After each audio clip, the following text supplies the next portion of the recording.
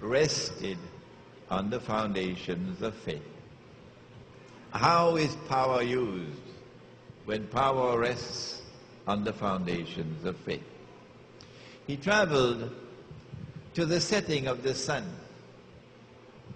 to the west, because the sun normally rises in the east. Even in Mali, is it?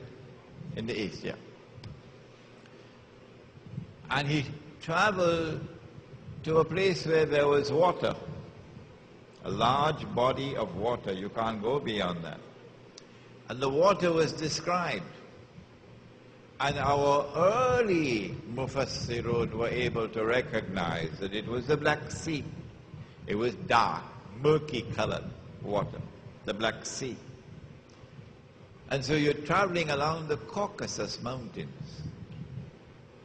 In this book, I've actually showed photographs of that area which is traveled.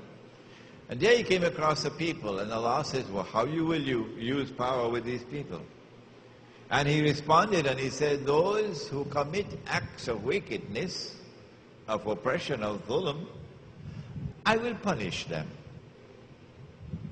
And when they return to you, you will also punish them.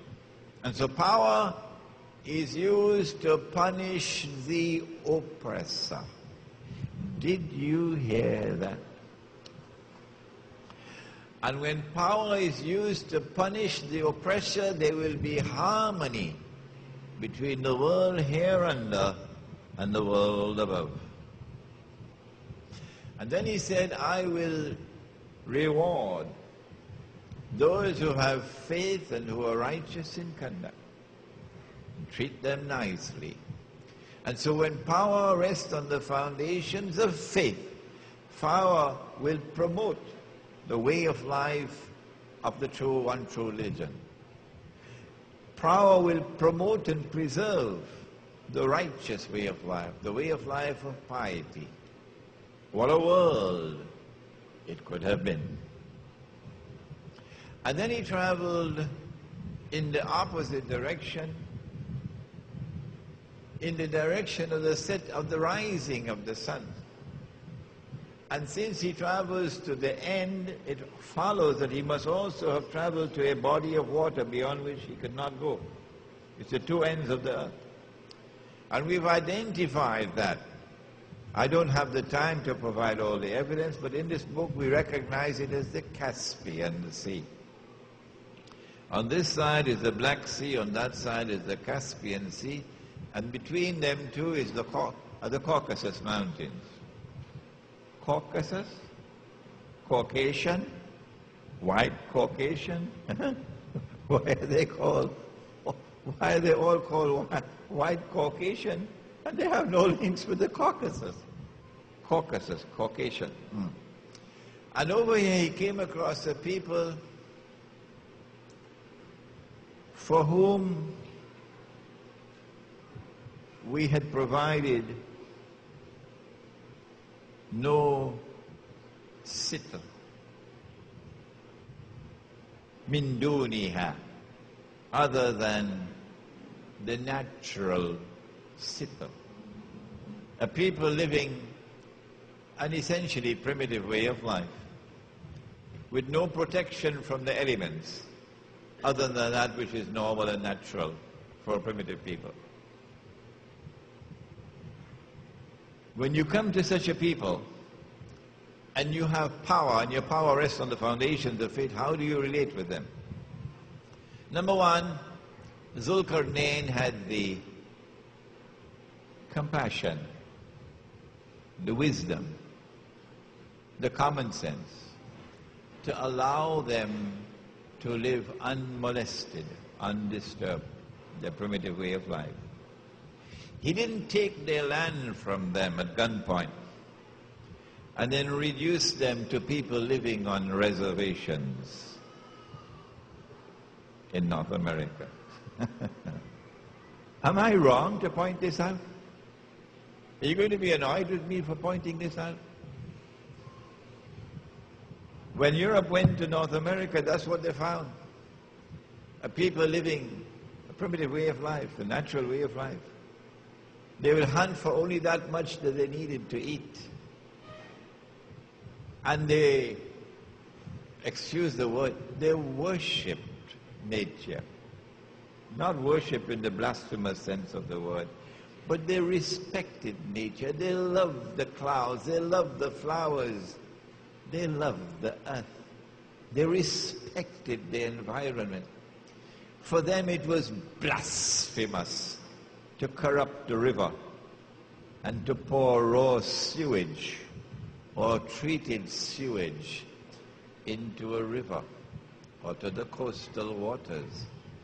These people who didn't have PhDs from Harvard and Yale would look in horror. Are these human beings or are these beasts with their cell phones and their internet and their flying donkeys? I'm not impressed by all of that scientific and technological advancement. It doesn't impress me if you're taking sewage and pouring it into a river. You're not a human being. Can't you respect the earth? And so Zulkarnain had the compassion, the good sense, the wisdom to protect their way of life and leave them undisturbed. But more than that, suppose these people are sitting on oil in Brazil, and there's so much oil in the Caspian. Are you going to drive them off the land so you can exploit the oil? They're doing that every day. Every day. When power rests on the foundations of faith, then the rights of a human being supersede your rights to the economic resources of the land in which they live. Their rights come first. The human being comes first.